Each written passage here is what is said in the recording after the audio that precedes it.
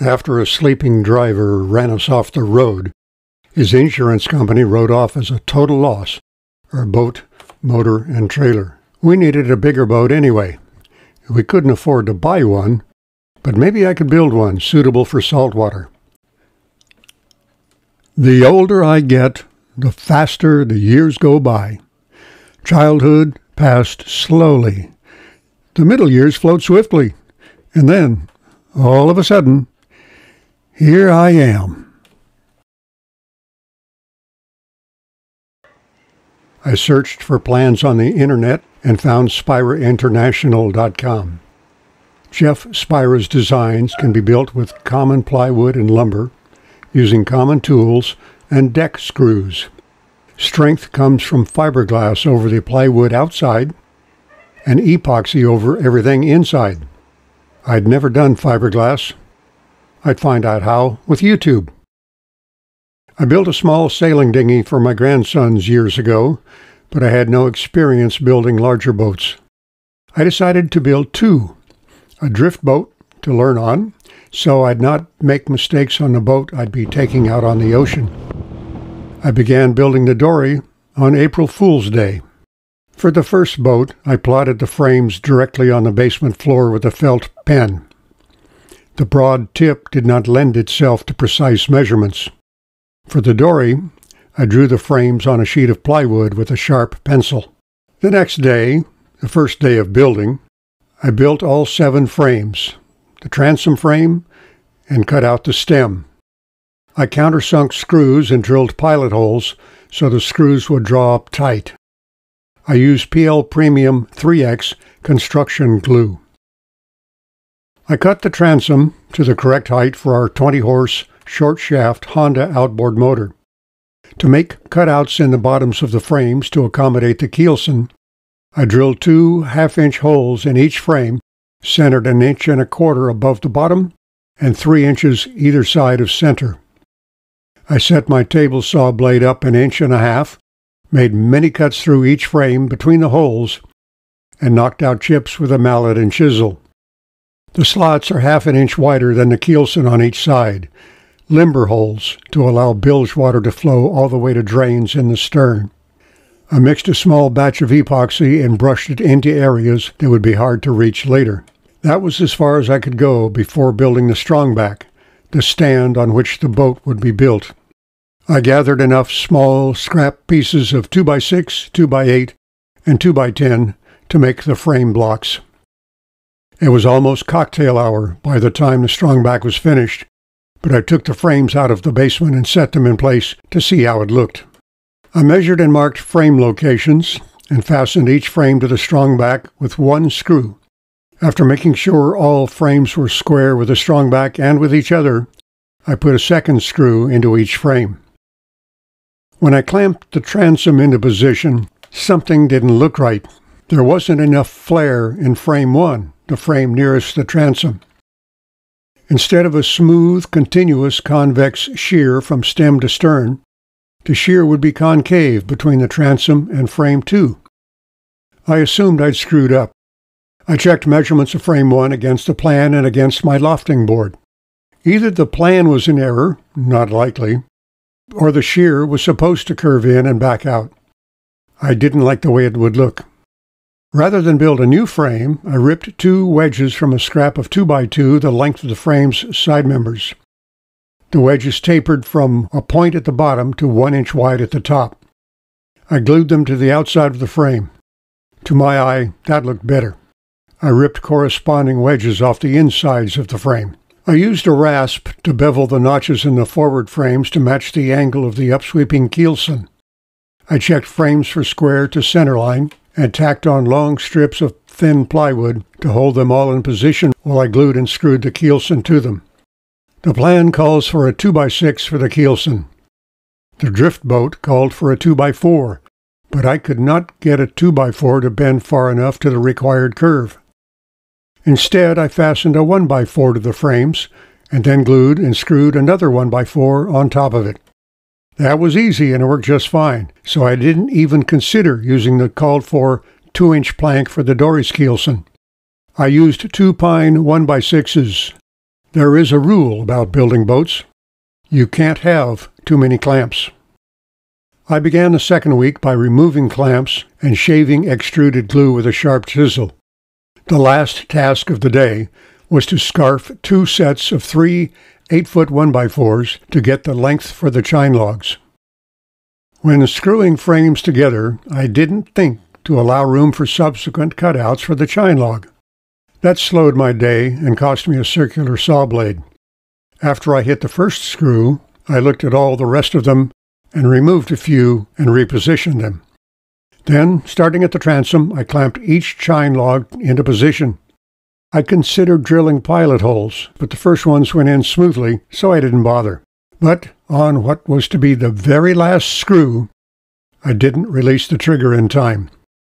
It's good that I don't have close neighbors. Profanity was intense and sustained. I pulled the split apart far enough to squirt in glue and clamped the wound shut.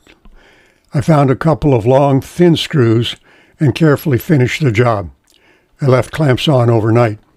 To cut notches for the shear clamps, I set cut depth to 3/4 inch on the circular saw and made 6 cuts in each frame and tapped out the wood with mallet and chisel. Remembering the split chine log, I drilled pilot holes and countersank them. After applying PL Premium 3X to the stem, I clamped both sides simultaneously to keep the stem straight and carefully drove in screws. Except for final fairing with plane and belt sander, the frame was finished. After fairing the transom, I realized the Keelson was not flush with the bottom. When framing the transom in the basement, I'd made sure the center bottom gusset was far enough from the edge to allow room for the Keelson to butt against the transom, but I did not try to position the gusset precisely in line with the top of the Keelson. When I screwed and glued Keelson and transom together, the Keelson had slipped and was resting against the gusset. I added tapered shims. Space-filling PL Premium glue would allow bottom plywood to attach solidly and without voids. When I measured the shear clamps on both sides from transom corners to the point of the bow, there was only 1/8 inch difference. I spent time with paper, pencil, and calculator figuring out how to cut 3 sheets of plywood to cover both sides of the Dory. I cut 3 25-inch pieces out of each of 2 sheets of 3/8 inch marine plywood and clamped them in place beginning at the stern. The first butt joint is centered on frame 2. All other joints fall between frames. The next day I worked on fairing chines, frames, and Keelson for 1/2 inch bottom plywood. The Keelson took a slightly different curve from the chines in the bend toward the bow, so I had to plane and sand the Keelson between frames. It was back to the drawing board to figure out the best way to cut 3 sheets of plywood for the bottom in such a way as to get maximum structural strength with the fewest pieces. I wanted all butt joints on the frames. What I settled on was 1 sheet across the transom butting on frame 2, with about 7 inches of overhang to be trimmed at the stern. I did the same with another sheet between frames 4 and 6. The 3 feet cut off the ends of those 2 pieces, but on the Keelson in the space between frames 2 and 4. The remaining forward section uses less than half of the 3rd sheet. After measuring extreme width and height of the transom, I cut a rectangle from a piece of 3/4 inch marine plywood and clamped it to the transom frame to mark cuts for sides and motor cutout. After countersinking pilot holes in the thick plywood, I squeezed PL Premium 3X onto the transom frame and spread it evenly with a squeegee before clamping the plywood in place and driving screws. All plywood was on the boat. I faired the stem, transom, and chines with the plane and with 40 grit paper on the belt sander. I mixed epoxy, added lots of wood flour I'd been saving from the sander, and applied it with a narrow spatula to all screw heads, gaps in butt joints, and defects in plywood. I'd ordered 12 linear yards of 60-inch, 6-ounce fiberglass cloth to cover the transom, bottom, and bow, with enough extra for 6-inch strips to reinforce side butt joints and transom corners. I'd used marine plywood for the sides so I wouldn't have to put fiberglass over them. I laid cloth out, smoothed it, and taped it in place. I cut a straight line from the front down the center, the scissor cut following the weave to the point where stem meets bottom. Then I wrapped each half of the cloth around the bow. I marked the perimeter of the cloth with pencil on the plywood so I could lay it back in the same position. Then I rolled out the second layer and cut it identically to the first. Starting at the bow, I rolled the second layer of cloth back onto the roller it was shipped on and set it aside. I rolled the first layer up on the box it came in, but not all the way. After spreading epoxy ahead of the cloth, I unrolled it in nearly perfect position. It required only slight pulls here and there to line up the cuts for transom corners and stem. The rest of the evening was hard work. I called it quits at 8 o'clock with the job unfinished. I ran out of epoxy before completing coverage of the second side of the boat. I called England Marine to be sure they had West System 105B epoxy resin and 205B hardener in stock before we drove the 50 miles to Newport to buy it. I got 2 of each. When we got home, I mixed enough epoxy to finish covering the side of the boat.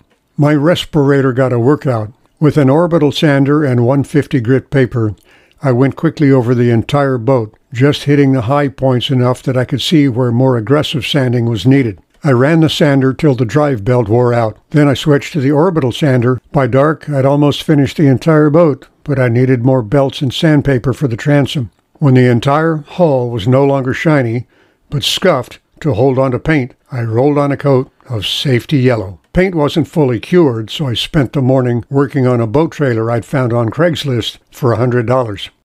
I rolled on the second coat of paint and spent the rest of the day getting the trailer ready for the boat. I did not want to dismantle the strongback in case I ever wanted to build another dory. That meant I had to raise the boat high enough to slide the strongback out all in one piece.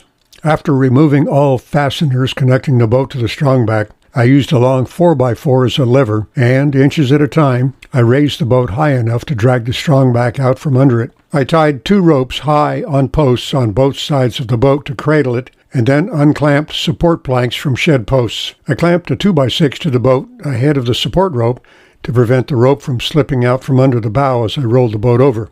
I tied a taut rope between posts above the boat ahead of the support rope to help keep the support rope from slipping under the bow. Once that rig was in place, it was a matter of turning on the GoPro and sliding the boat sideways a few inches at a time on both ropes. I wasted a lot of time trying to make a video record of building the drift boat. This is the only video I have of building this one. I wanted a record in case of disaster. A 2x4 held the boat in position near the balance point while I walked around to the other side and pulled the boat over. That's as far as it went. I continued working the boat along the support ropes until it was level.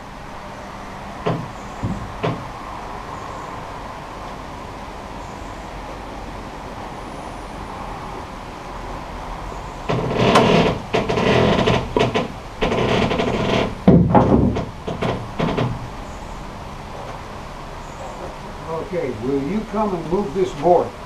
This board here. Yeah. This one here. Yeah, just get it out of here.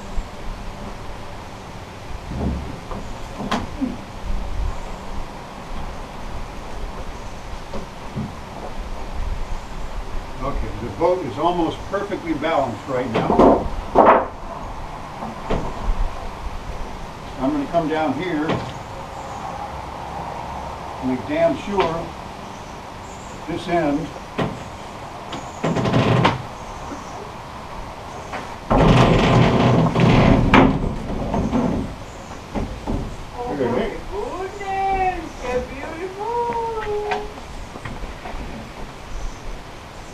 okay. Good. The rope staying behind the clamps. This one I can manage.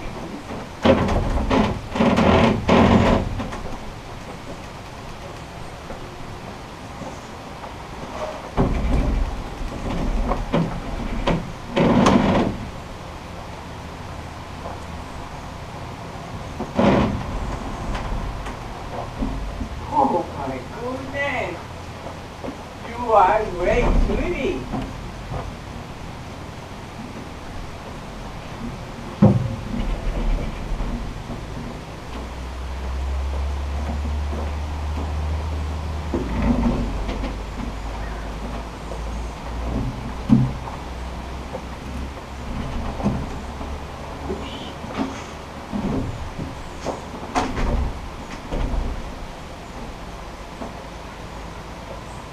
no idea what this is doing with the paint, but we'll find out.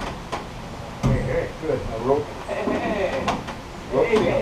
The rope is behind the plank so it doesn't slip out the front of the book.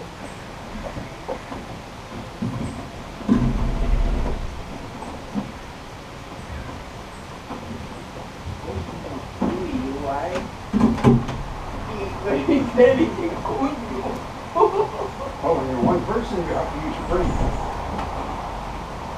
This is essentially how to do this. But this one, the way is much more.